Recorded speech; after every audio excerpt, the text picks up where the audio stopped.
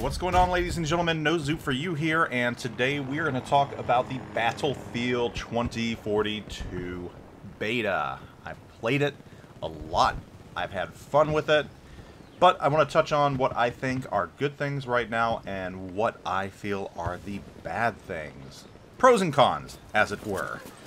Now, some of you that have been following me for a very, very long time will probably remember that I got my YouTube start in Battlefield.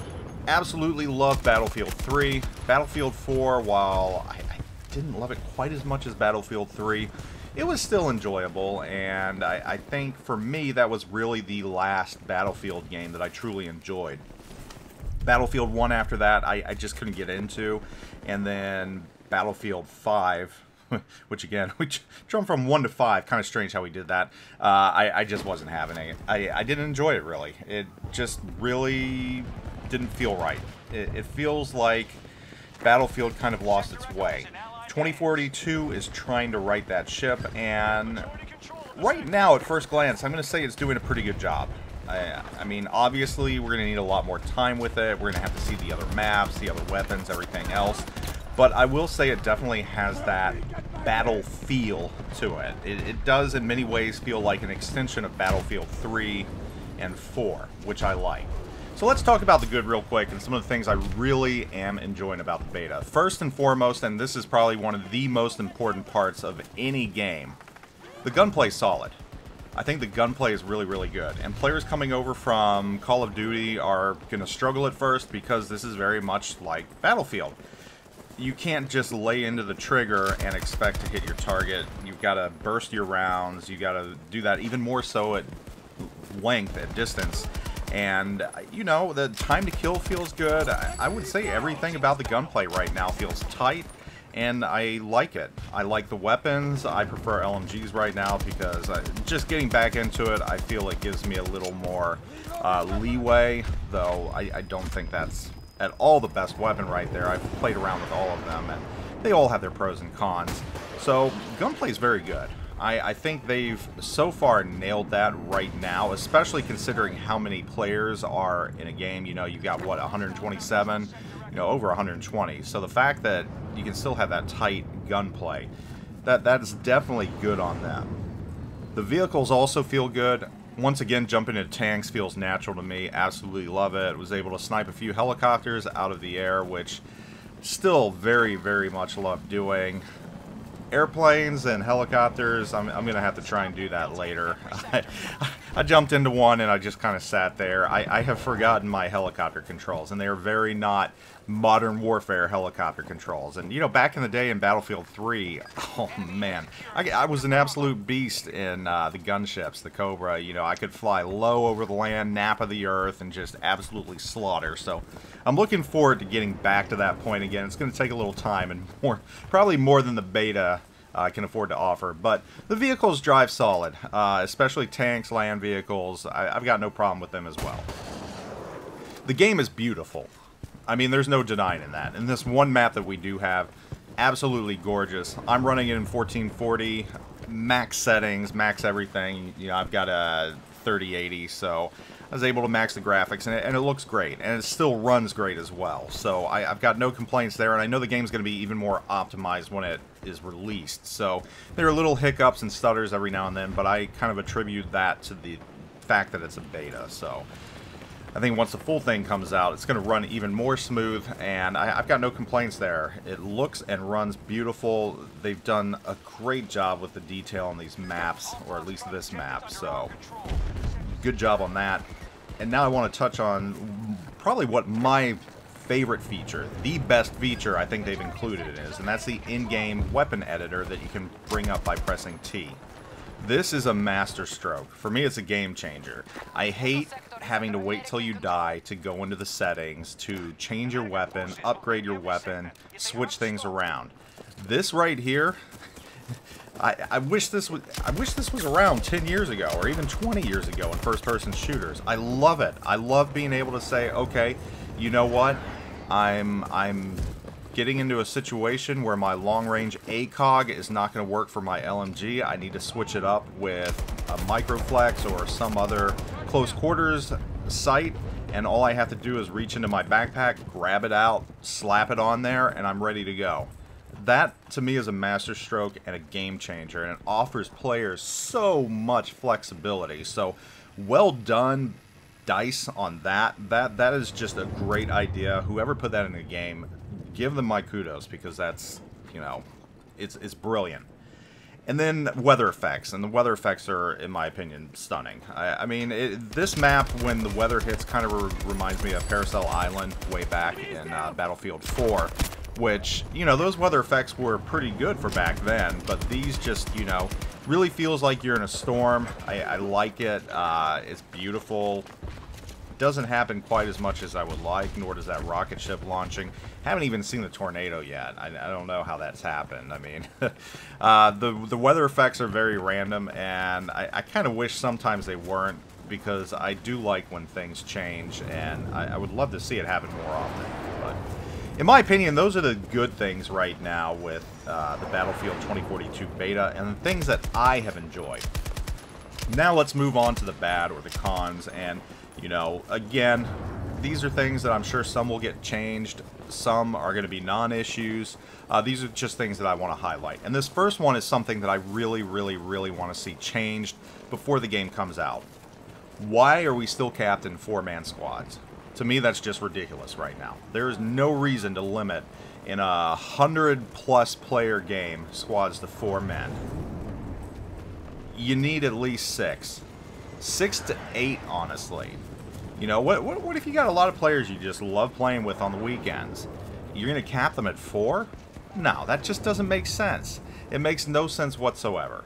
So I would up the squads to at least 6. You know, 6 minimum, and maybe even 8 would be preferable. But that is something that needs to be implemented into the final game. And, you know, it has to. Because 4 is just too small of a squad size. That's not even a squad. That's half a squad right there.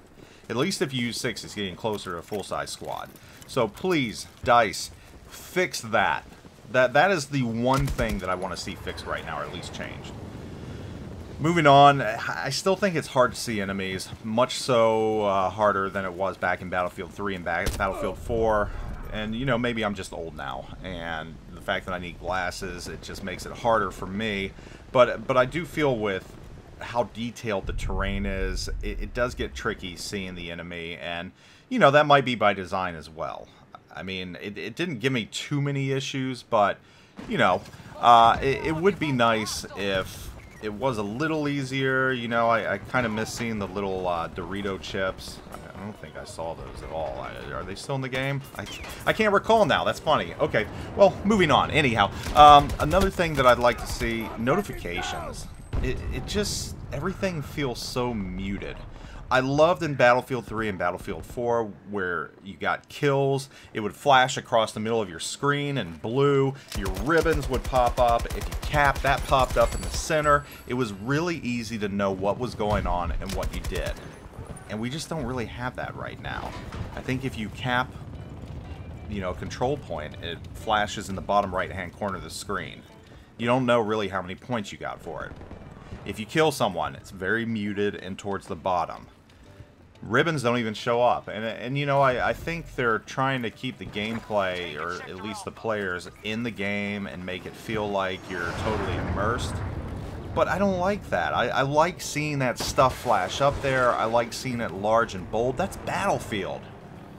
That is Battlefield right there. And those ribbons are Battlefield. And not including that stuff is kind of, it's a little disappointing, because it does give you information. It does let you know what's going on.